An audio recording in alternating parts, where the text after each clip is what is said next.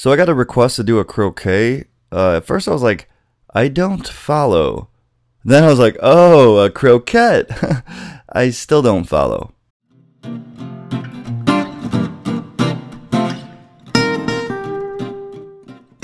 So I guess a croquette is basically a small breadcrumb fried food roll with something random inside like potato or meat. I hear it's very popular all over Asia and Europe, so I figured, hey, let's do what Americans do best and take a classic dish and ruin it. So we're going to start off by making an awesome red skin, creamy garlic mashed potato. And right now we're just cleaning them off, you know, a good habit to get into, unless you're not eating the food. Get a big pot of water to a boil, toss in your potatoes, and boil for at least 20 minutes or until fork tender. Did you know if you rest a wooden spoon over the pot, it prevents it from boiling over?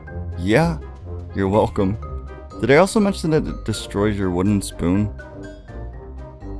So we got 20 minutes to kill, so let's prep our breading station. Fill a shallow dish with flour, a bowl with 2 eggs, beaten, and some Italian breadcrumbs. So it's been 20 minutes, looks like we're done, but let's check it first with a fork to make sure. Ah, look at that fork, making sure. Drain your potatoes, but be careful. The heat from the steam could potentially cause your skin to peel off or lead to blindness. Or color blindness. I thought these were red skinned. Now toss 2 tablespoons of butter back into the pot. Should still be hot. Add in your potatoes, break them up a bit. Then add in 4 ounces of cream cheese, a half a cup of sour cream, a quarter cup of half and half, and some garlic powder. I wish these weren't so labor intensive. It's so hard not to buy instant mashed potatoes. I mean, ever have banquet mashed potatoes? Yum. Tastes like grits, which is not potato. I mean, this meal literally cost $1. That's frightening.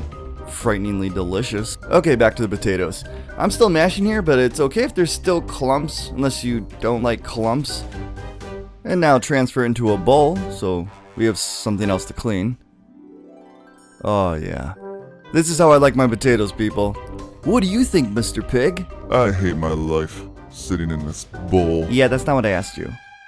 So my stepmom brought me these fresh chives straight from her garden, so I figured, yeah, putting them in. And I got this fresh bacon, straight from a plastic sleeve. Oh wait, I forgot, people like to see bacon being cooked, don't they?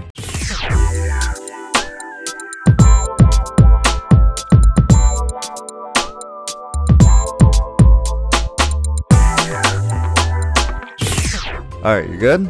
Okay, so we mixed in roughly 7 strips of bacon. I would have added more, but I ate it. And a quarter cup of shredded cheddar cheese, which I added in before the bacon, so my timeline is sort of off, but you get the point. Mix everything up good and then start laying out little egg-shaped pieces onto some non-stick paper. I am the potato monster. Potato monster.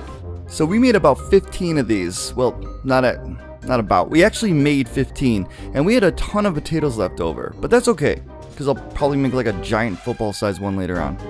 Place these in your freezer for an hour, and I'll see you in a little bit. So now that a little bit has gone by, these are ready to go into our flour. And then into our egg wash. And finally, in our breadcrumb. We're going to do this about 15 times. Actually, we're going to do this 15 times total. I think showing you once is enough, right? Now deep fry at 365 Fahrenheit, 185 Celsius, 825 Rankine, 458 Kelvin. I did batches of 5, roughly 2-3 minutes. And that's pretty much it, guys. Enjoy!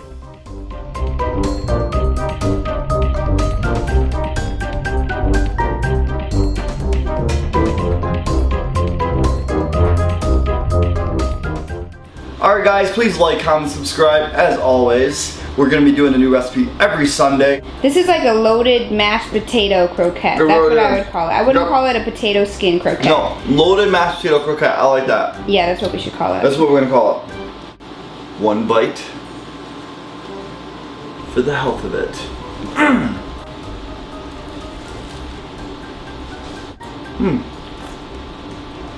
That's good.